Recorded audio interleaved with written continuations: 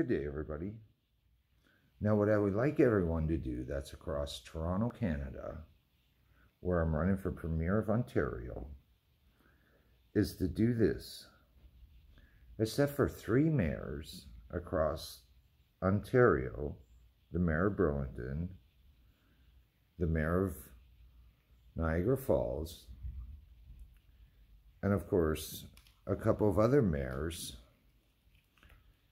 And I believe what they should do, and this is all the restaurants, this is every store, everywhere across Ontario, is to ban John Tory, Justin Trudeau, Doug Ford.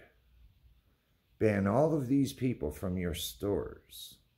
Put a picture of them, not allowing them inside of your stores. You have a right, because you believe they're affecting your business. There's nothing discrimination about this.